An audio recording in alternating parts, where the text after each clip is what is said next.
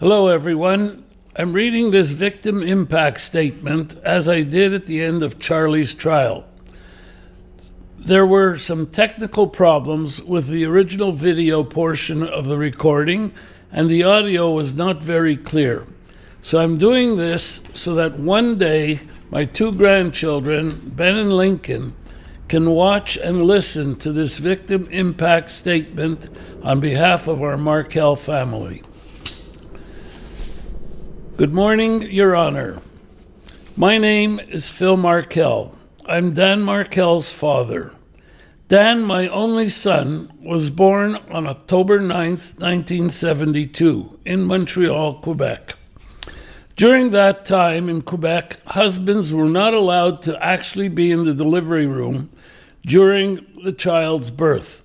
However, since the obstetrician was a close friend of ours, I was allowed to experience the most amazing moments, the birth of my son. I will never forget the emergence of his head and then the shoulders of an NFL fullback, a boy of 10 pounds. There I was holding in my arms this gift of life, a bundle, my bundle of sheer joy. From the time he was a child, my son had tremendous energy, intelligence, and great warmth. Dan had a vibrant, fun-loving personality, and he lived life to the fullest. Dan loved to socialize, dance, cook, entertain, and play sports, and he dedicated himself wholeheartedly to everything that he did. He would always look to do his utmost to improve and achieve better results in every activity he participated in. The desire of improvement and commitment to excellence was a defining characteristic of his short life. I fondly remember Dan taking skiing, I fondly remember taking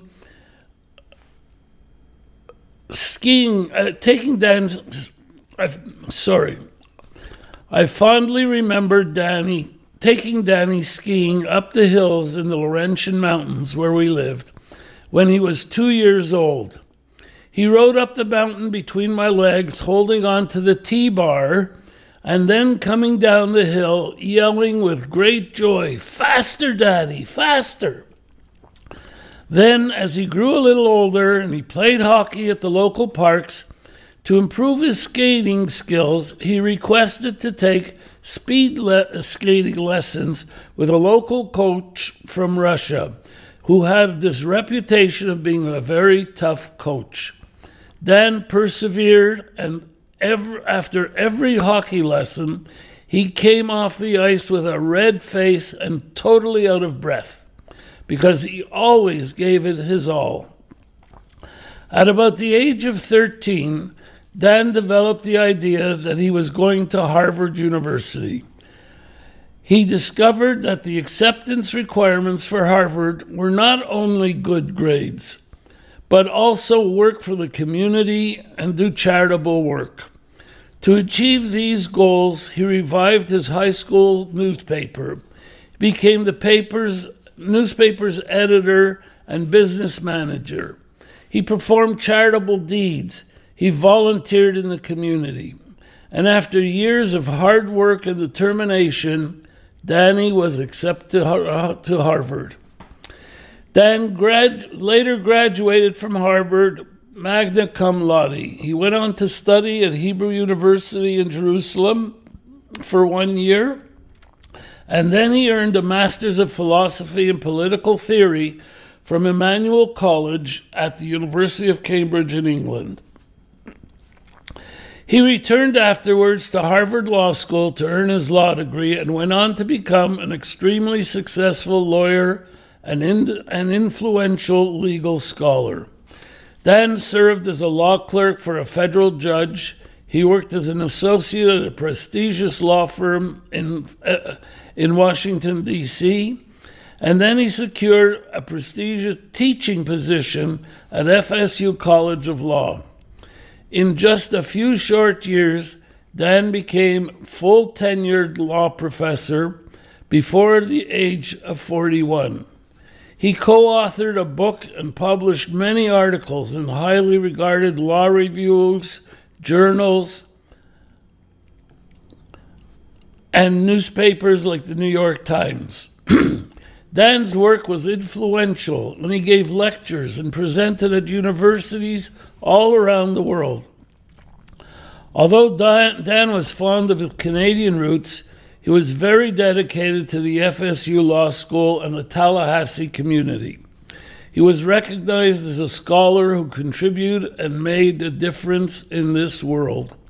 While Dan's career was important to him, family meant everything to Danny.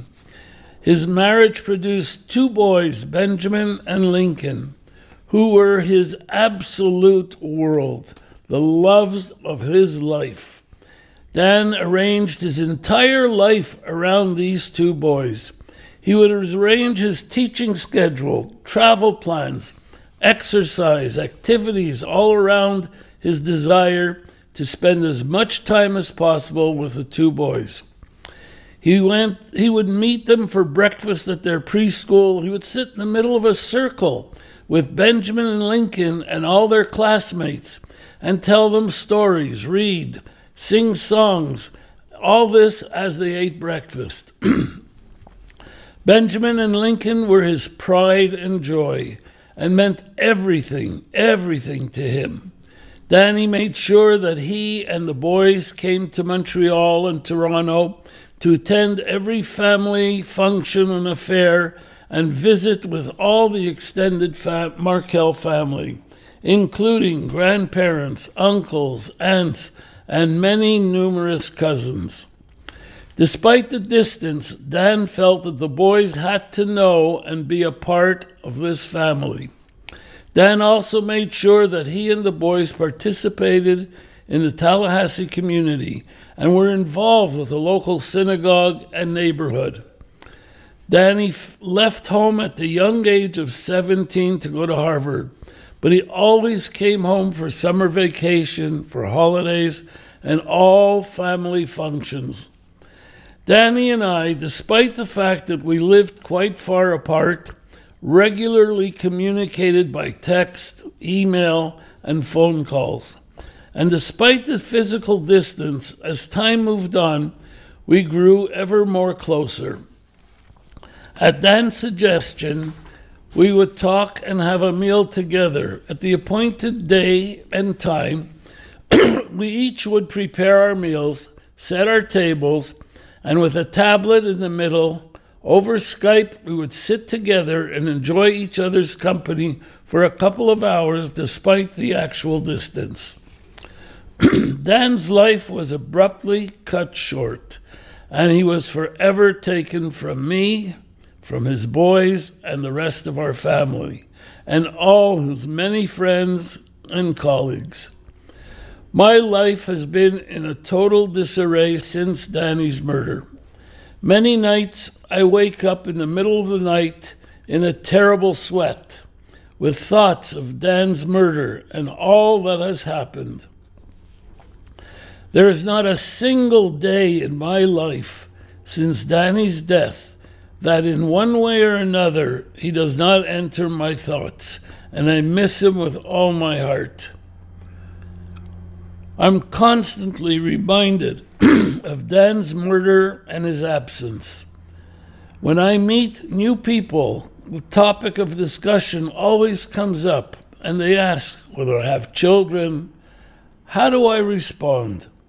It's difficult to put into words the heinous acts that Dan took away from us and the unthinkable pain that I must live with every single day.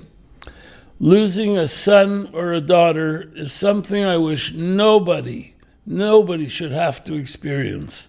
It is not in the order of nature. Danny is never coming back.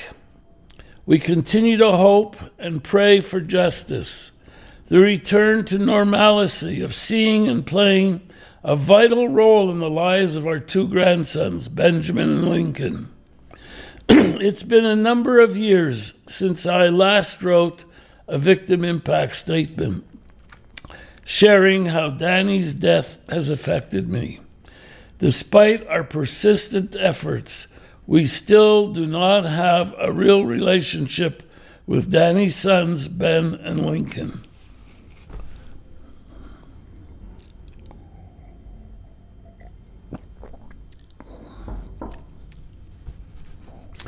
Visits are very limited and carefully controlled.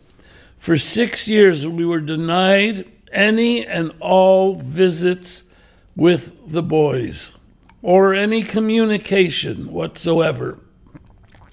In the last 2 years, I've permitted 2 60 to 90-minute supervised visits with them. This limited contact is incredibly painful, and I feel like we have been cut out of their lives. Not only have I lost my son, but I have effectively lost 2 of my grandkids as well. Even their family names have been changed from Markel to Adelson. While we worked hard to help introduce a new bill in the state of Florida, known as the Markel Act, this gives grandparents important rights. But unfortunately, our relationship with Ben and Lincoln has not been materially improved. As this bill was coming to fruition, there was a lot of negative publicity in the press and media about Dan's ex-wife, Wendy. In my opinion, Wendy was focused on improving her public image and as a result extended an invitation to Benjamin's bar mitzvah. Ruth and I were invited to attend only the ceremonial part of this important stage of a Jewish boy's life, and we were not invited to participate in any reception typical of this type of celebration. But this invitation opened the door to one of the last limited visits described above. In order not to overwhelm Ben and Lincoln on this important day, we asked to arrange a meeting for the bar mitzvah, before the bar mitzvah, in order to make things easier on the boys, who we haven't been allowed to visit in years. We were able to arrange a brief 90-minute supervised visit with Ben and Lincoln a few weeks before the bar mitzvah. However, immediately after our brief visit, Charlie was arrested, and Wendy rescinded our invitation to this bar mitzvah. At the time, she said that they were going to either postpone or completely cancel the bar mitzvah, but neither of these things happened. Instead, my understanding is the Adelsons went on to have the bar mitzvah ceremony and the party, all without the Markel family's presence or participation. Missing out on this important moment in Ben's life was incredibly painful. After so many years without Danny, we had hoped to make progress in forging a consistent relationship with his sons, but this still has many challenges.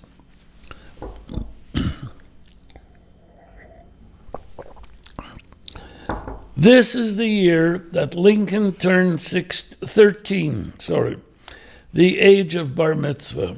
As yet, we have not been informed if and when he will have a bar mitzvah, nor if we will be invited to participate in this very important time of Lincoln's life.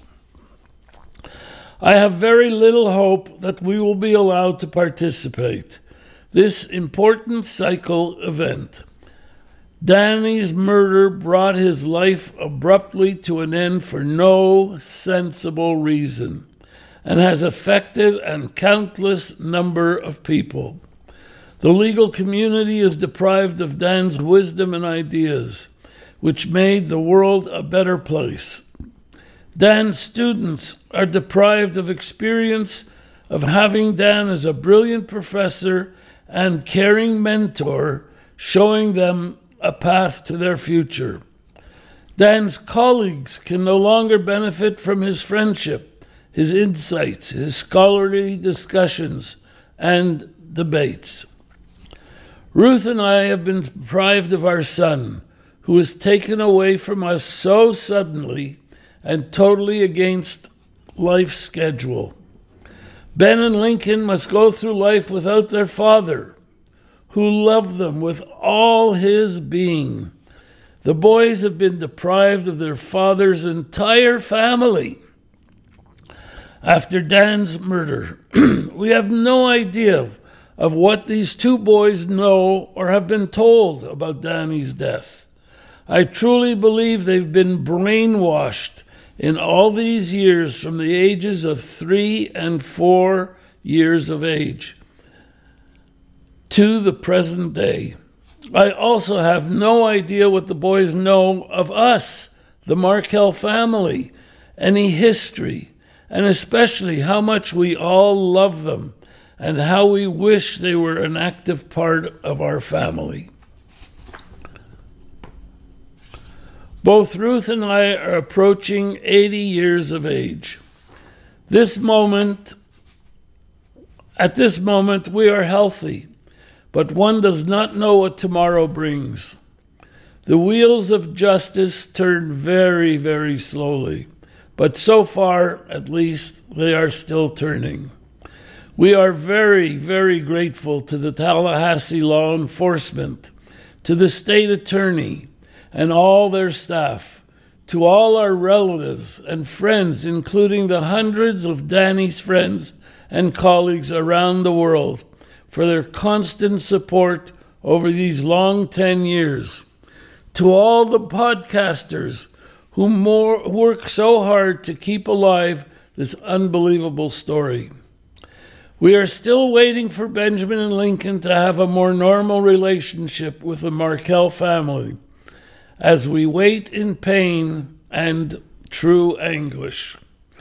The Adelson family, in particularly Charlie Adelson, has been a major cause of our heartbreak and the murder of our son, Danny, and the loss of our 2 grandsons.